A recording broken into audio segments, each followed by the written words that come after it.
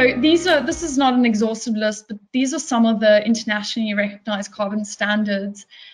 Specifically, the biggest ones is Vera under the Verified Carbon Standard, and then also Gold Standard, which really focuses on sustainable development projects as a whole and also measuring co-benefits alongside.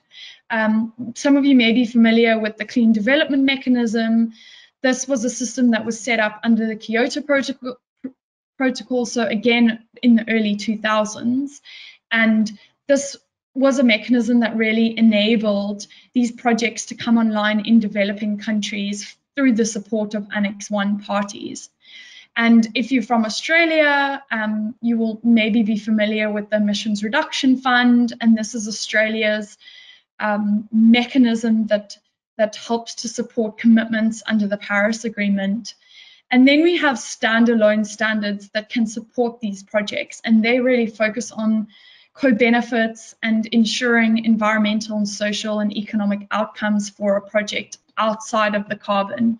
So Ccbs Label, which you may see often with nature-based projects, is really ensuring that local communities are engaged with the project, specifically when we're looking at, let's say, projects in South America and understanding the engagement with indigenous communities and ensuring that they're part of that process, they're part of that decision-making process, and they are being considered when the project is being deployed.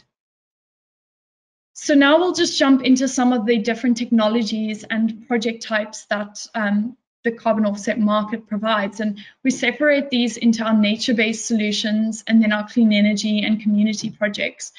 Nature-based we'll dive into further in a second, but really they have a higher carbon sequestration potential. So, you know, whether it's a removals project or we're looking at forest protection, you know, mature trees are still retaining carbon in their trunks. And then we have our clean energy and community projects. So we want to be transitioning off fossil fuels, and we still want to be supporting a market that really focuses on this. And then we have community projects, which, you know, improve the livelihoods of local communities and also have several co-benefits that go along with them. So things like cook stoves and water filters. Nature-based, this has become a hot topic in recent months, and you know, I think a lot of organizations are starting to recognize the value that fragile ecosystems play in the you know, the nexus of our universe. So really just breaking it down, we have our RED Plus projects, and this is focused on forest protections or maybe mangrove protection or peatlands or wetlands, and that's really ensuring that carbon sinks remain intact. So ensuring that we're really still protecting those ecosystems that are so valuable to us as in society. And then another one is sustainable agriculture, and this is around changing land management practices, so things like soil carbon or the way that we, you know, can improve productivity on our land. And this has a highest carbon sequestration potential. So whereas, you know, forest protection is more around protection, sustainable agriculture and then afforestation, reforestation, and improved forest management does contribute more towards carbon sequestration.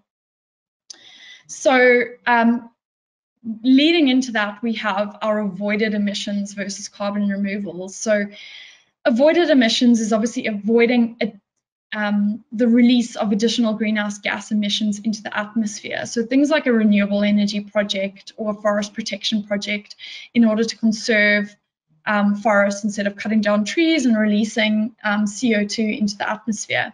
And then our carbon removal is more around, we can divide that into our biological and our technological types.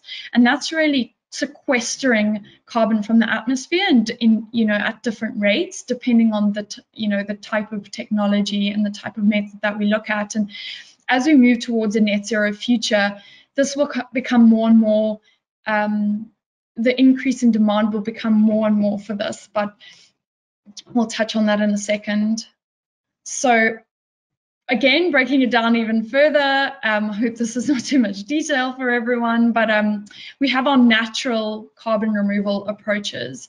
And these are readily available in the market right now. So project afforestation, reforestation projects, we're getting a lot of biochar and soil carbon and other land use projects. And this is really, they're less costly to implement and manage.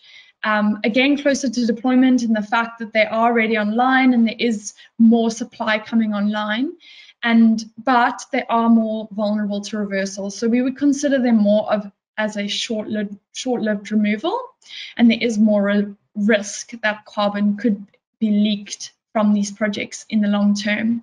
Then we have our combined technologies, which is natural and technological. And again, they fall more towards the technological side, where there is a lot of research and development still required for these projects.